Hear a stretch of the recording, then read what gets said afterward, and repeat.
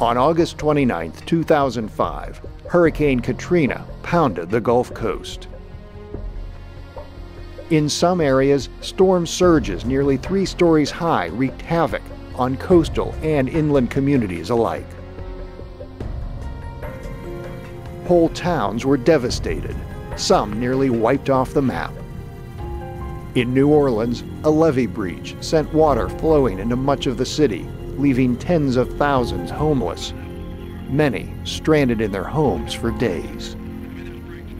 In economic terms, Katrina was the most destructive storm to ever strike the United States. It was the costliest and among the most deadly. Official estimates list total deaths from the hurricane and its aftermath at over 1,800. And while Katrina's effect on New Orleans remains etched in our minds, the hurricane's storm surge by far reached its highest levels in Mississippi. Gulfport, a storm surge at about 28 feet. All along the coast, block after block of homes and businesses destroyed, some swept away by the water. Katrina's eye focused on the Louisiana-Mississippi border, with the storm's stronger east flank lashing Mississippi's coast with 120-mile-per-hour winds and an unimaginable mountain of a storm surge. The coast has yet to recover fully. The campus of the University of Southern Mississippi Gulf Coast is located on Beach Boulevard in Long Beach, Mississippi. Some of its buildings date back more than 80 years. The seaside location is inviting to prospective students. But with storm surges at upwards of 28 feet at Long Beach, the campus was covered by the Gulf waters. About 12 feet of water swept over the place, washed out the bottom floor of every building on the front part of the campus. The old buildings that survived from the 1920s were all severely damaged. Even 5 years later, those buildings remain unusable and unrestored. Hardy Hall was an administrative building with a large conference center that once served as a ballroom.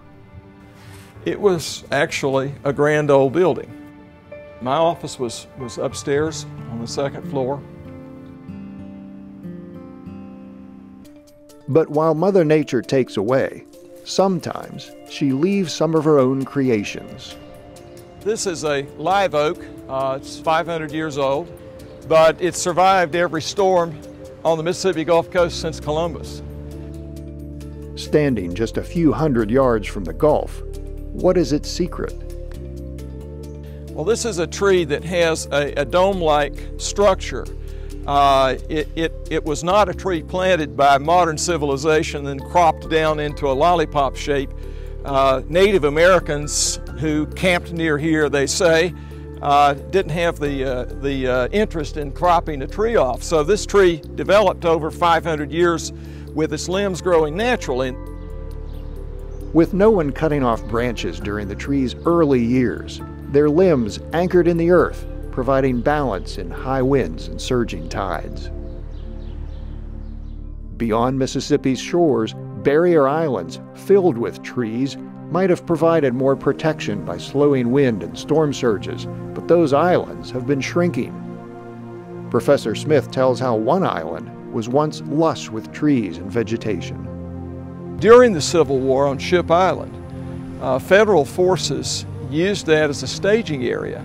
This is a fairly small island, but there were 20,000 Union troops staged on Ship Island for the assault on New Orleans, and they burned everything, every stick of wood that was out there.